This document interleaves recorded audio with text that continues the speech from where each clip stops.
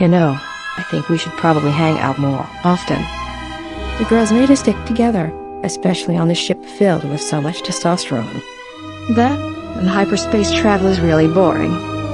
Until I bring the exile to my master, and until he is defeated, I will not rest. Oh, come on. No, you do. You sit here all day in this room alone and meditate.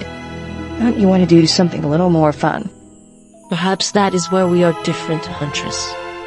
You have spent your entire life chasing one prey after another.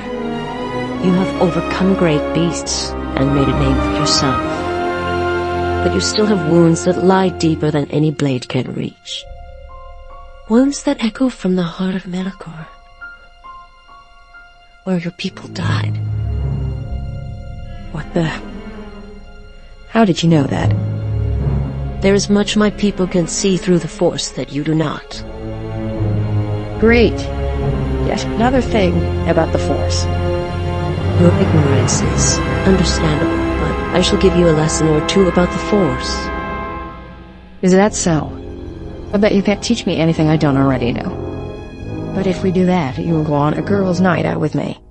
Your proposal is unexpected, but it is most welcome. So that means we have a deal. Only if you keep your end of the bargain. Don't worry. I won't back down on a promise. I will hold you to that oath, Mira.